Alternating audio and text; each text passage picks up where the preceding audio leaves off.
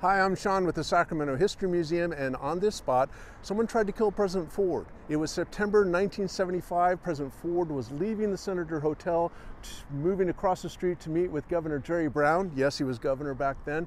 He was meeting well-wishers here, and someone in that crowd, Lynette, Squeaky Fromme, pulled the gun, fired the trigger, nothing happened.